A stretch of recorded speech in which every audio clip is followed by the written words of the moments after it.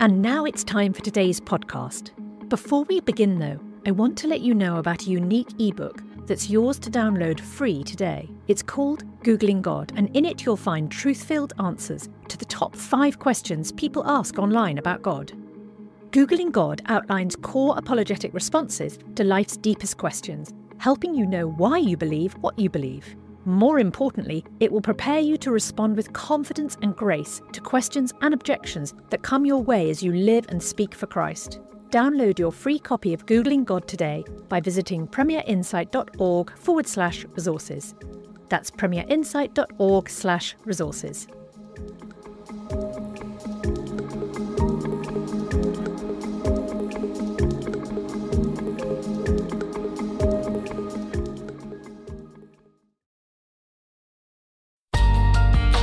The Bible in a Year, bringing the Word to life.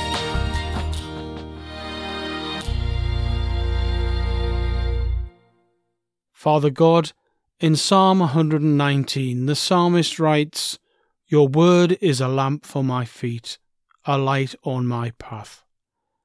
May that be true for us today as we listen to your word. Amen.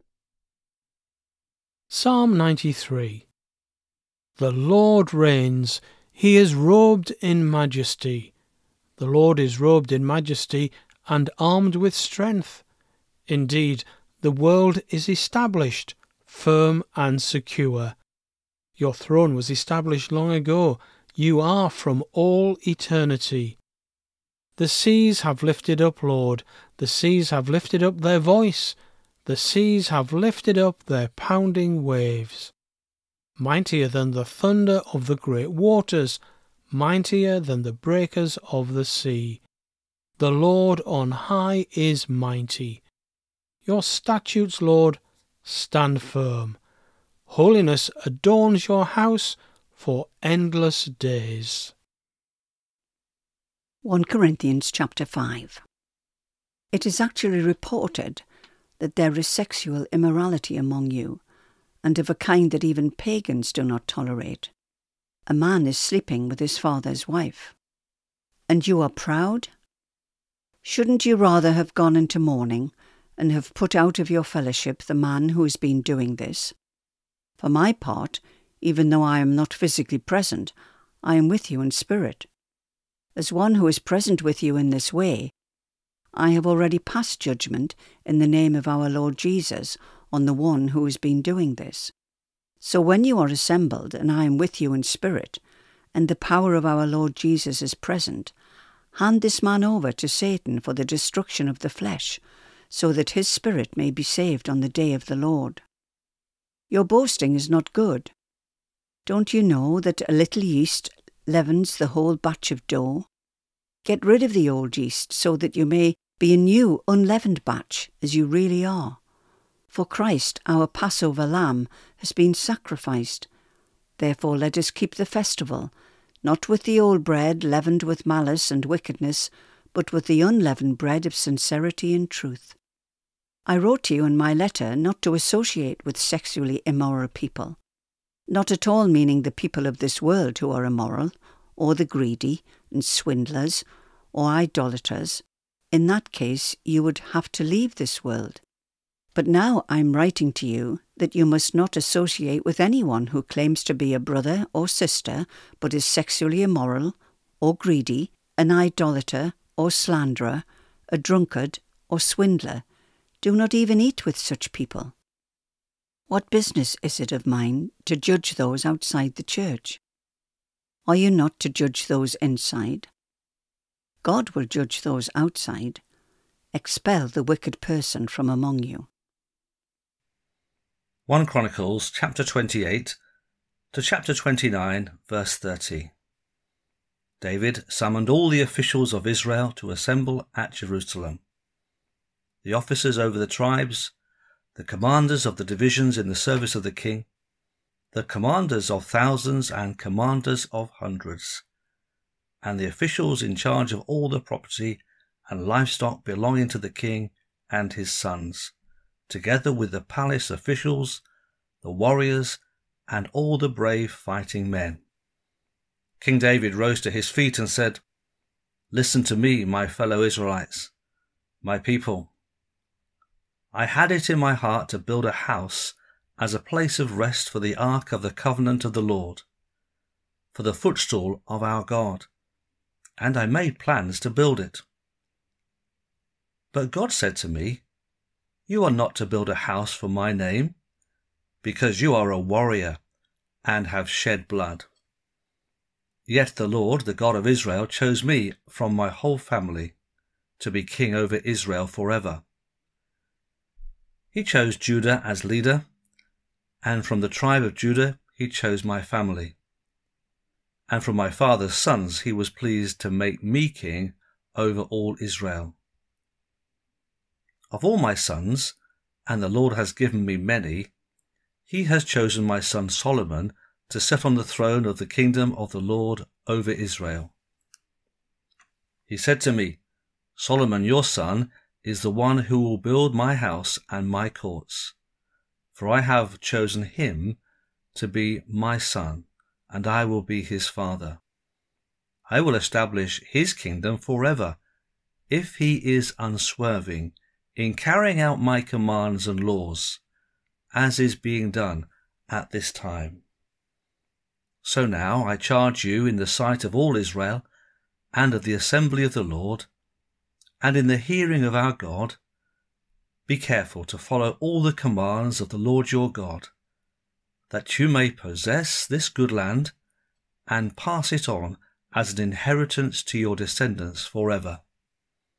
And you, my son Solomon, acknowledge the God of your father, and serve him with wholehearted devotion and with a willing mind.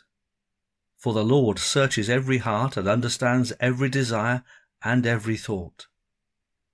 If you seek him, he will be found by you. But if you forsake him, he will reject you forever. Consider now, for the Lord has chosen you to build a house as the sanctuary. Be strong and do the work." Then David gave his son Solomon the plans for the portico of the temple, its buildings, its storerooms, its upper parts, its inner rooms, and the place of atonement. He gave him the plans of all that the Spirit had put in his mind for the courts of the temple of the Lord, and all the surrounding rooms, for the treasuries of the temple of God, and for the treasuries of the dedicated things. He gave him instructions for the divisions of the priests and Levites, and for all the work of serving in the temple of the Lord, as well as for all the articles to be used in its service. He designated the weight of gold for all the gold articles to be used in various kinds of service, and the weight of silver for all the silver articles to be used in various kinds of service, the weight of gold for the gold lampstands and their lamps, with the weight for each lampstand and its lamps, and the weight of silver for each silver lampstand and its lamps, according to the use of each lampstand, the weight of gold for each table for consecrated bread, the weight of silver for the silver tables, the weight of pure gold for the forks, sprinkling bowls and pitchers, the weight of gold for each gold dish, the weight of silver for each silver dish, and the weight of the refined gold for the altar of incense. He also gave him the plan for the chariot, that is, the cherubim of gold that spread their wings and overshadowed the ark of the covenant of the Lord. "All this," David said, "I have in writing as a result of the Lord's hand on me," and he enabled me to understand all the details of the plan. David also said to Solomon his son, "Be strong and courageous, and do the work. Do not be afraid or discouraged, for the Lord God, my God, is with you. He will not fail you or forsake you until all the work for the service of the temple of the Lord is finished. The divisions of the priests and Levites are ready for all the work on the temple of God, and every willing person skilled in any craft will help you in all the work. The officials and all the people will obey your every command. 1 Chronicles chapter 29. Then King David said to the whole assembly, My son Solomon, the one whom God has chosen, is young and inexperienced. The task is great, because this palatial structure is not for man, but for the Lord God. With all my resources I have provided for the temple of my God. Gold for the gold work, silver for the silver, bronze for the bronze, iron for the iron, and wood for the wood, as well as onyx for the settings, turquoise, stones of various colours, and all kinds of fine stone and marble, all of these in large quantities. Besides, in my devotion to the temple of my God, I now give my personal treasures of gold and silver for the temple of my God, over and above everything I have provided for this holy temple. 3,000 talents of gold, gold of Ophir, and 7,000 talents of refined silver, for the overlaying of the walls of the buildings, for the gold work and the silver work, and for all the work to be done by the craftsmen. Now, who is willing to consecrate themselves to the Lord today? Then the leaders of families, the officers of the tribes of Israel, the commanders of thousands and commanders of hundreds, and the officials in charge of the king's work gave willingly. They gave towards the work on the temple of God 5,000 talents and 10,000 darics of gold, 10,000 talents of silver, 18,000 talents of bronze, and 100,000 talents of iron. Anyone who had precious stones gave them to the treasury of the temple of the Lord in the custody of Jehiel the Gershonite. The people rejoiced at the willing response of their leaders, for they had given freely and wholeheartedly to the Lord. David the king also rejoiced greatly. David praised the Lord in the presence of the whole assembly, saying, Praise be to you, Lord, the God of our father Israel, from everlasting to everlasting.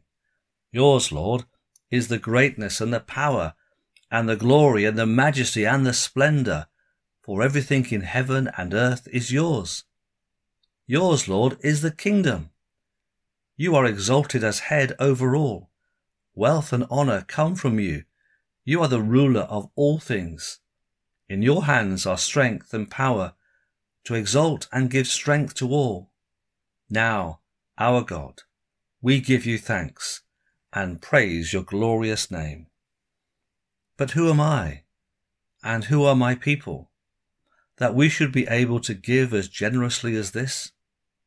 Everything comes from you, and we have given you only what comes from your hand. We are foreigners and strangers in your sight, as were all our ancestors. Our days on earth are like a shadow, without hope. Lord our God, all this abundance that we have provided for building you a temple for your holy name comes from your hand, and all of it belongs to you. I know, my God, that you test the heart and are pleased with integrity. All these things I have given willingly and with honest intent. And now I have seen with joy how willingly your people who are here have given to you. Lord, the God of our fathers Abraham, Isaac, and Israel, keep these desires and thoughts in the hearts of your people forever, and keep their hearts loyal to you. And give my son Solomon the whole-hearted devotion to keep your commands, statutes, and decrees, and to do everything to build the palatial structure for which I have provided. Then David said to the whole assembly, Praise the Lord your God. So they all praised the Lord, the God of their fathers. They bowed down, prostrating themselves before the Lord and the king. The next day they made sacrifices to the Lord and presented burnt offerings to him, 1,000 bulls, 1,000 rams, and 1,000 male lambs, together with their drink offerings, and other sacrifices in abundance for all Israel. They ate and drank with great joy in the presence of the Lord that day. Then they acknowledged Solomon, son of David, as king a second time, anointing him before the Lord to be ruler and Zadok to be priest. So Solomon sat on the throne of the Lord as king in place of his father David. He prospered, and all Israel obeyed him. All the officers and warriors, as well as all of David's sons, pledged their submission to King Solomon. The Lord highly exalted Solomon in the sight of all Israel, and bestowed on him royal splendor, such as no king over Israel ever had before. David, son of Jesse, was king over all Israel. He ruled over Israel for 40 years, 7 in Hebron and 33 in Jerusalem. He died at a good old age, having enjoyed long life, wealth and honor. His son Solomon succeeded him as king. As for the events of King David's reign, from beginning to end, they are written in the records of Samuel the seer, the records of Nathan the prophet, and the records of Gad the seer, together with the details of his reign and power, and the circumstances that surrounded him and Israel, and the kingdoms of all the other lands. Father God, thank you for all the promises contained in your word. Help us to remember them and not lose hope. You heal the broken-hearted. You count the stars and call them all by name. How great you are! Your power is absolute. Your understanding is beyond comprehension. Amen. For more resources to help you bring the word to life, go to premier.org.uk/Bible. This reading has been taken from the NIV Bible Biblica and is published by Hodder and Stoughton.